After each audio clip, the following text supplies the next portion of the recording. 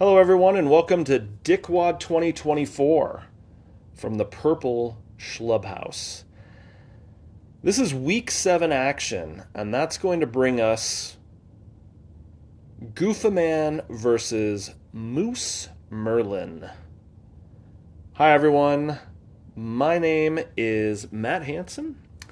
My GTM name is Chubby Cox.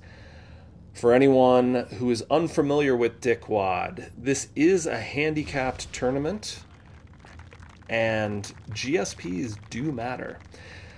Goofa is going to send that one down the right-hand side. Goofa is getting one stroke in today's match. Moose is going to send this one over to the left side. Both players sending it out with torpedoes, both going to different sides of this hill. Goofa Man is going to be first up. He's going pretty damn strong with that 2-iron.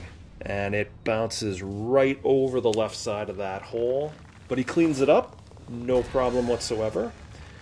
Moose coming in with a 1-iron stinger. A little bit off on that back swipe. And a little bit off on that front swipe, but he gets GSPs. Good first shot, or second shot, but first hole for Moose, who takes a early GSP lead, down by one stroke. Goofa sending this one out long into that very reachable hole today. Goofa Man is a competitive sand volleyball player. That's when he's not playing GTM.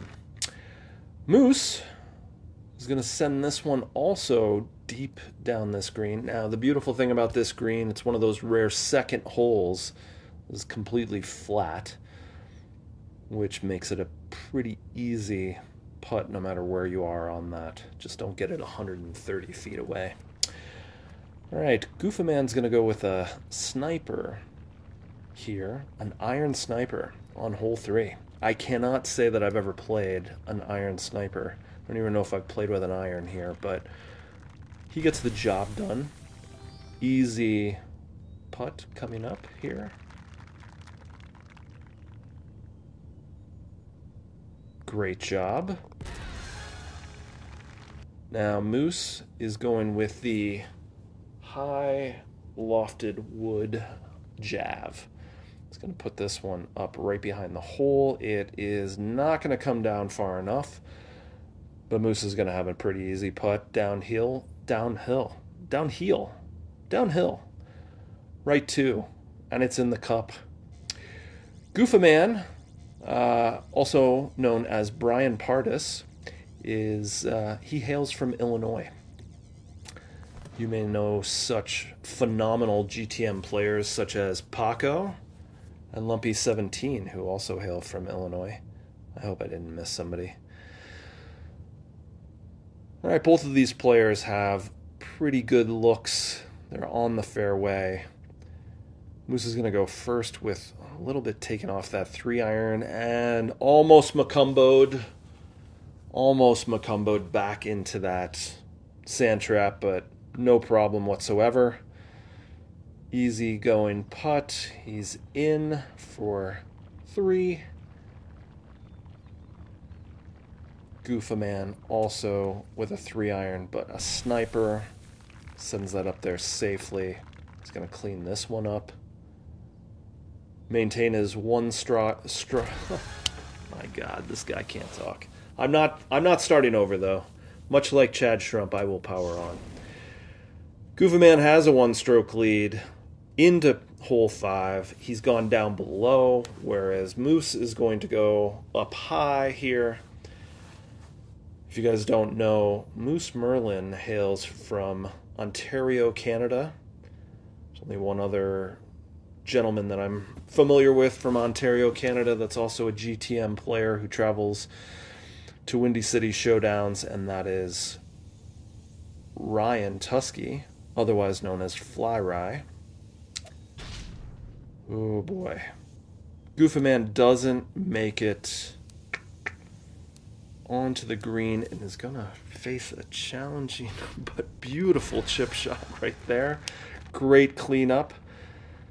We're on to hole 6. Another sniper down low. Barrett Detterman is hard as a rock seeing all of these snipers on this round. Just not low lofted club snipers. We're going to go with another sniper here from Moose. Perfectly judged. An orbit would have been beautiful right there.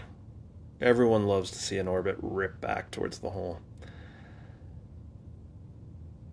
All right, through 6, we have Goofa Man with a 1-stroke lead. Moose Merlin with the only GSP so far. And I spoke too soon.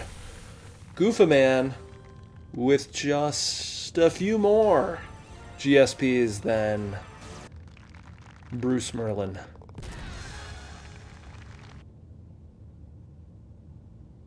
Bruce is going to go with... This is a little bit... The wind is pushing it out that way, and it's not going to come back, so... Moose is going to clean this one up, no problem. And we are on to hole 8. No drop strokes so far. We have text messages coming in. Hopefully, that's confirming a really solid order from Amazon or something of that sort. Both players put it in the taint right there on the neck of hole 8. Goofa Man going with a driver, which hopefully will clear that grass and barely makes it onto the green. Beautifully played. He knew exactly what he was doing, and he was right for it. In the hole for 13 now, and Bruce is going with an HLD. Will this actually make the green?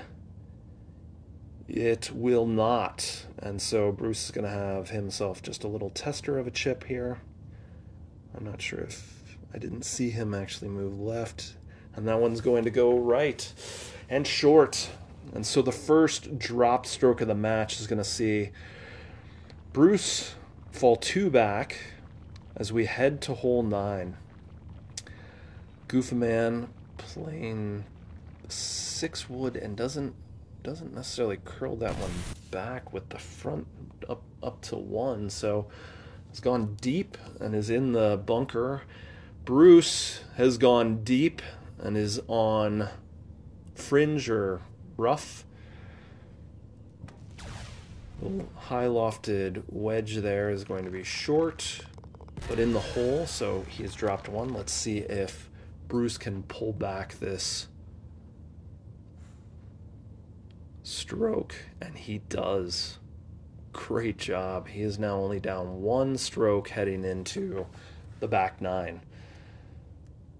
So 15-14, Goofa Man in the lead here, as Moose is going to lead us off on hole 10, the back 9 of Bonnie Moor. Full of a lot of exciting holes. We'll see what both of these players can do. Goofa Man, who is also a former Grandmaster champion of Golden Tee Mobile Fight Club. Not many people out there can say that they are former Grandmaster champions of Fight Club, but our man, Goofa Man, can. Moose is in with an easy 3. We got an exciting little grabber play here. It's going to go above the hole. No, it's short of the hole. He's going to just leave himself a little chip. He is making, or is this a putt? Sorry. He is going with a putt. He's worried that that lip might send that thing flying up and over. All right. Moose is going to go with a 4-wood Maniacs. He's not screwing around with that hill, but he is screwing around with that fringe up front. Goofa Man's going with a high T HLD. Is this going to have enough? It is not. It's also going to leave him with a crazy downhill lie. which takes off a lot of distance. And he's just finding out how much distance is being taken off of that shot. Both players chipping from in front of the green. Moose, again, is leaving himself off to the right with a chip. He's going to clean that one up. No problem. Let's see if Goofa can sink this one and regain that two-stroke lead. Boom, in the hole. More great shot points. I think that gives him about a 5,000 great shot point lead. It says 3,000. I'm going to go with 3,000. And a two-stroke advantage. Moose up on the top of the hill. So is Goofa. Pretty good-looking shots into this. No worry about the bunkers over there to the right. Sends that one a little long, but this should be just an easy right one putt in the hole. No problem. Let's see if Moose can... Well, he's also going to use a sniper here. Another place I love to rip a orbit back towards this hole.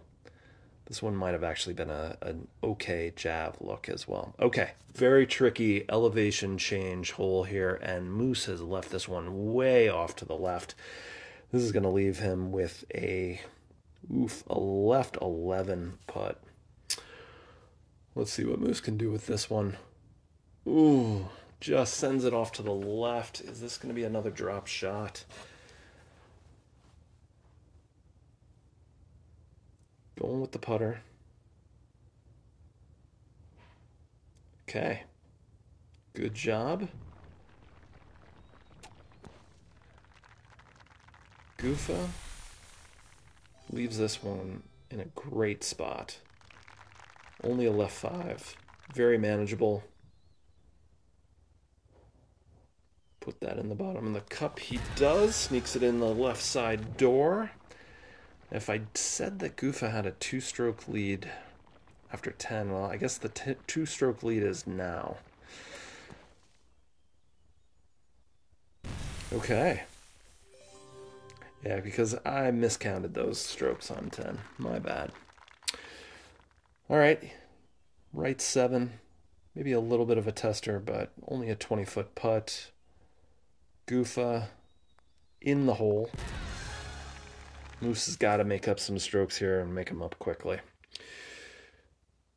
Good shot, good aim. A little bit short and left, but an easy putt. This is a hole where oftentimes it's just good to get away from here with 2 strokes. Both of these guys are going to send torpedoes up the hill. It looks like a Windows 95 background right there.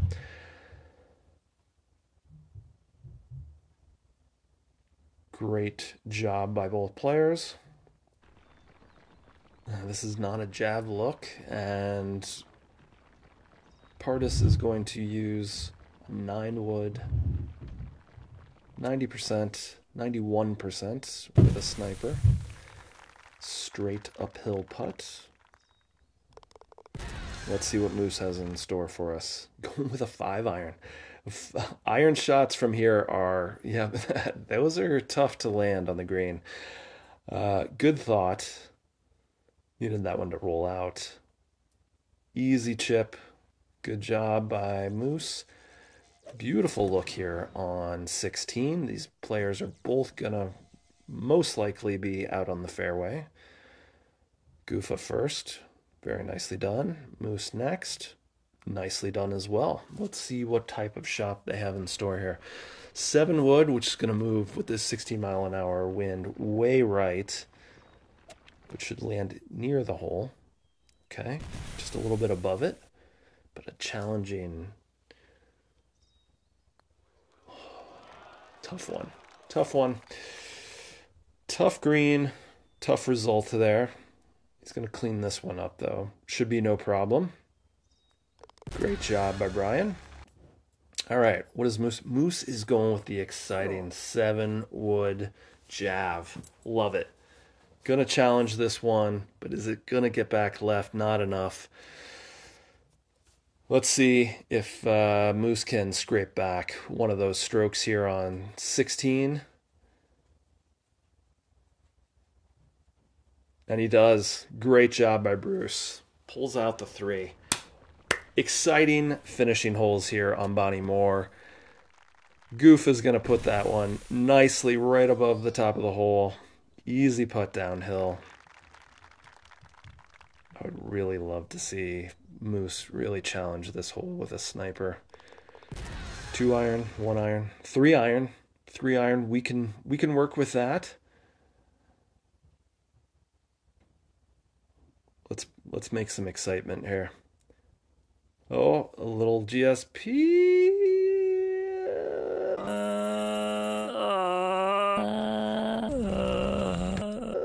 No love.